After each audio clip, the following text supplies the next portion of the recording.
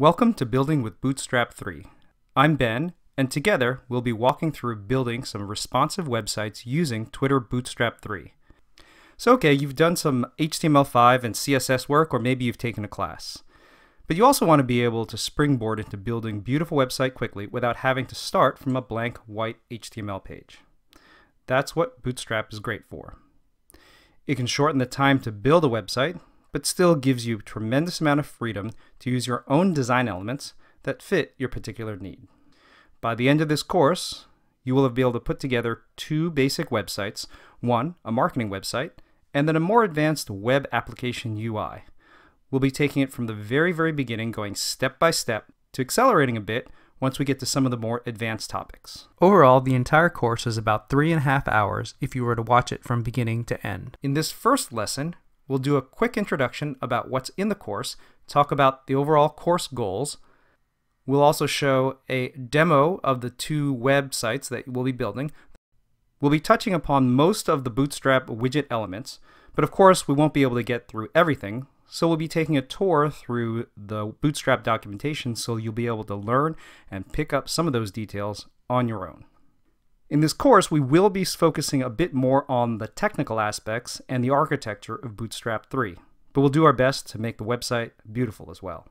Okay, so let's take a look at some of those web pages that we'll be building together. The first of these uses Bootstrap's carousel example to build a fundamental marketing website. In this, you might be selling some particular feature, or you might be selling a product or service, or it might be an informational website that you use for your organization. At the very top, you can see that there's a navigation bar, and then there's this major carousel here that shows some of the major benefits of your organization or company. Underneath, there are some benefit touts, and below that is a featurette slalom that shows even more detail about what makes your offering interesting and unique. And finally, we get to a footer at the bottom. What makes a website responsive is that it senses the size of the window that it's in, and then reformats the content as necessary.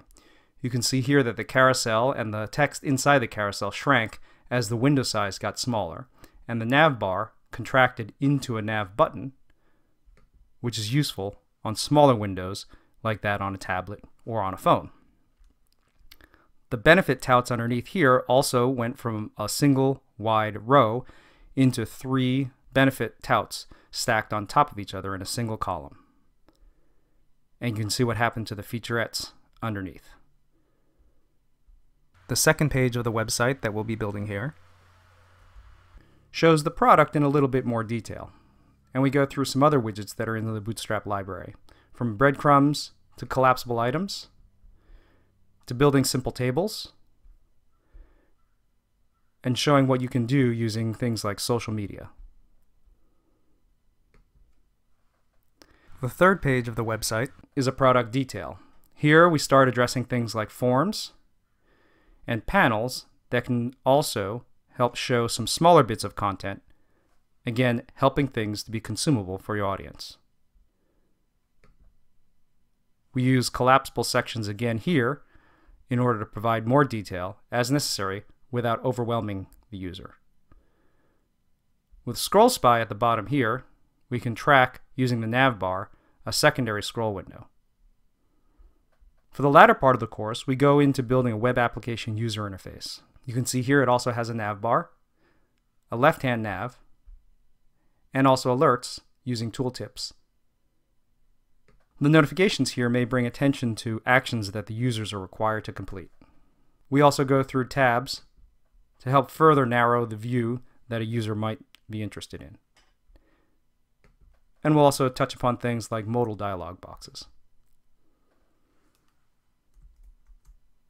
So in the first chapter, which should take about half an hour to complete, we'll be getting the basic documents started and building that demo application, getting it up and running, talking a little about the underlying structure of Bootstrap and its overall grid that underlies the layout. In the second chapter, which should take about an hour and a half to complete, we'll be diving into that marketing website. And here is where we'll begin covering some of the static aspects of the main homepage, and then some of the more dynamic aspects of the homepage. Then we'll be going to the product and detail pages subsequently, fleshing out more of the Bootstrap widgets. By the end of this, you should be able to have a pretty good idea of what it takes to build a beautiful website using Bootstrap. We'll be covering some of the customizations that are available without having to go into things like JavaScript. And we'll also be pushing it to production and talking a little bit about how to debug the application if you hit problems in your development. In the third chapter, which should take less than half an hour to complete, we'll be going into more detail about the dynamic web application UI and talk about some of the capabilities that we use to go and build the notifications and error pop-ups, and also talk about some of the things that we use to make the information more consumable for the end user. In the last chapter, which should take about an hour to complete, we'll be recompiling Bootstrap from source, creating a custom theme, and using dynamic application servers to compile the less CSS preprocessor files on demand. We'll deploy to a platform as a service on the web. And we'll also talk a little bit about testing using a third-party service, and of course, we'll close with a little summary. This is an overall course map using the Bootstrap documentation as the framework. The three main sections of Bootstrap are broken down by CSS, what they call components, and JavaScript. The numbers here represent the course number where we'll be touching upon that aspect of Bootstrap. So, for example, we'll be covering button groups here in section 2. The technical requirements, of course, you need a modern browser like Google Chrome, Mozilla, Safari, or IE. You'll need a good text editor. By good, I mean one that helps you with the syntax of the language, whether it's HTML, CSS, or JavaScript. And of course, a mobile or tablet browser is useful for seeing your results on that size of a window. If you're following along, you will need internet access for things like jQuery and for downloading packages. Things that you should know before you start this course are at least a basic understanding of HTML and CSS. It's also helpful to know some JavaScript, and of course, knowing some of the web basics like HTTP and what a web application looks like, or maybe CDNs, is very helpful as well. But not to worry if this is all new to you. We'll be covering some of the basics of HTML5 and CSS in this first course so that we're all on the same page, and we'll be starting nice and slow so that it's easy to follow along. Look forward to seeing you in the course.